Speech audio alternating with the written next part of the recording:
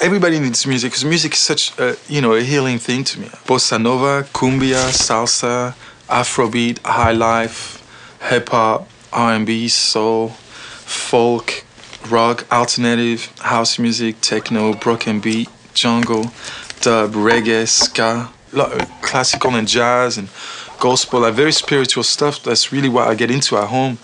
Just beautiful.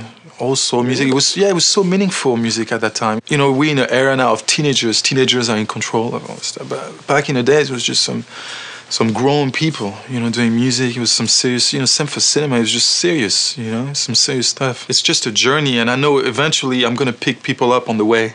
Some people's gonna, I'm gonna pick him up at that song, and some other people I'm gonna pick him up at that song.